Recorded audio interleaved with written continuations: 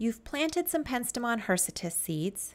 You've given them 60 days, give or take, of cold, moist conditions, and now you want to know what they're going to look like when they come up in the springtime as a seedling. Well, I've got what you need. I'm going to show you that in this video, what they look like coming up as a seedling. So there's a few different common names for Penstemon hirsutus. I call it hairy beardtongue. And here are the stats on this plant, if you will, to make sure we're talking about the same plant. Ever important. And again, this is not looking at what an established plant looks like coming up in the spring. This is looking at what a seedling looks like coming up. So the first time it comes up from seed. All right, here we go. So this is early spring. I have had these seeds in these containers outside since December. They got snowed on, it was cold, it was wet, and now here they are in early spring, which for me is mid-March, and this is what they look like when they first come up.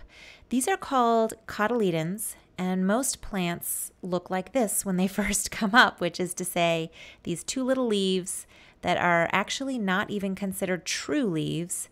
They're cotyledons. And so we've jumped now a couple weeks later to mid-spring, mid-April for me, and this is what they look like. They look a lot the same still. They are these little cotyledons. There's no true leaves yet that I can tell. And so a lot of plants look like this when they come up. So if this is where you are, you're like, well, this looks like anything. So here we are mid-spring, late April for me, and now we're starting to get actual true leaves. And now I've jumped ahead again to late spring or early May, and now you can really start to see the true leaves are coming up. Each of these have 2 or 4 leaves. They're only about a ½ inch tall, but this is what hairy beardtongue looks like when it's past that little cotyledon stage, when it looks like everything. When it gets to actually starting to look like the plant it will become. You can see that they're green leaves, but there's a little purplish reddish to them. The little stalk and the little central veins in them start to take on this purplish reddish look.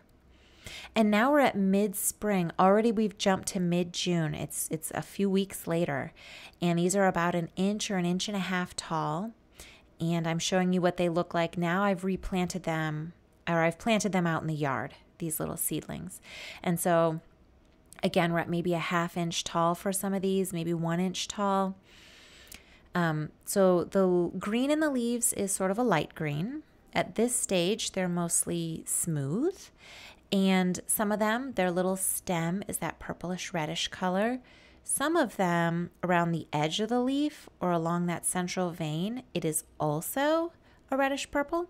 In some, like this one, that central vein is not reddish purple at all, but around the edge of the leaf and along that little tiny stalk in the middle, you can see a little reddish purple.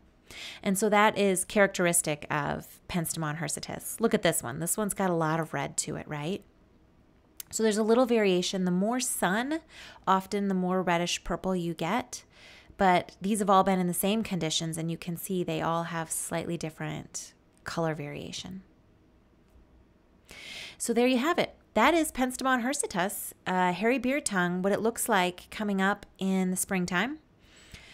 From seed as a seedling. So that is what it will look like for you.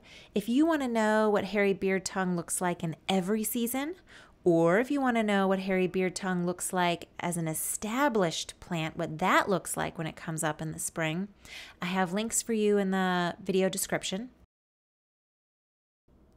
So if you've planted Penstemon hirsutus seeds and you're waiting to see them come up, kudos to you, planting native, and you've picked a really beautiful plant.